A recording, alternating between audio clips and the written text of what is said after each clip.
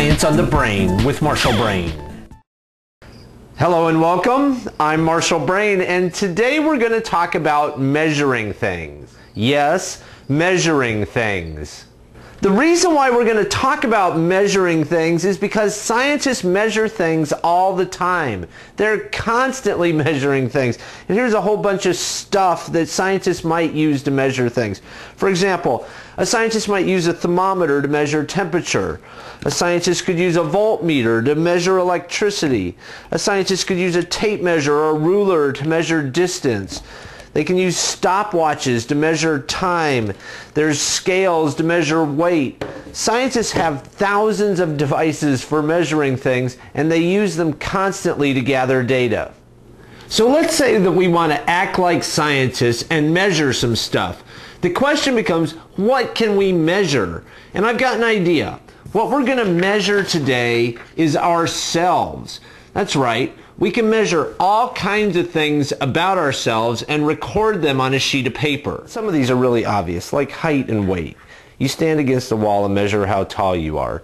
You stand on a scale and measure how much you weigh. But some of these things are not that easy, and it shows you what scientists sometimes have to do. They have to sit and figure out how to measure things. So, for example, look at this one. Jumping height.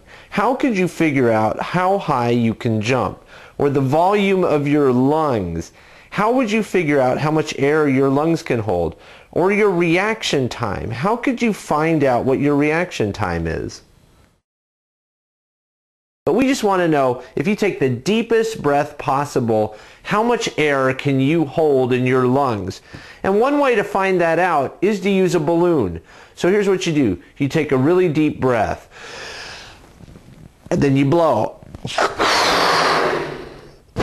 Now, if you tie the balloon off and then use a string to measure the circumference of that balloon, you can find out how much air your lungs hold. You just take the string, wrap it around the balloon, and measure how long the string is. So when I blew up the balloon, it was about 23 inches in circumference. I can convert that circumference into a radius, and I can convert that radius into the volume of my lungs. What about reaction time? Reaction time is the amount of time it takes for your brain to react to something and move a part of your body. It's really important if you're a sports star or a race car driver or a fighter pilot.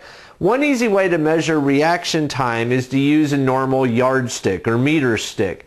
And what you do is you have somebody hold the stick, and then you put your fingers down here at the bottom of this stick.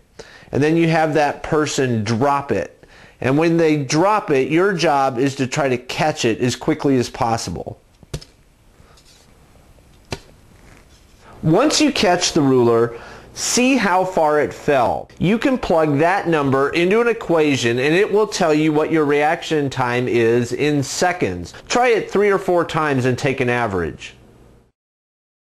What about something like jump height? You just take a normal piece of tape like this, roll it into a circle, and then put it on the tip of your fingers.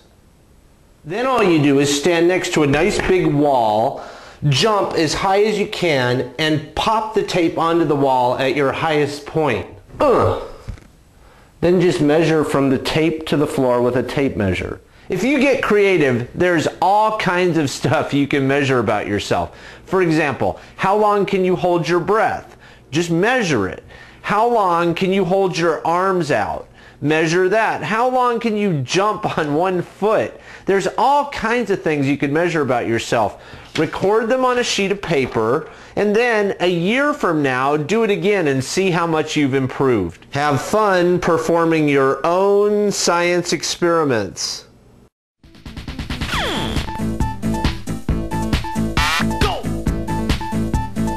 Science on the Brain with Marshall Brain.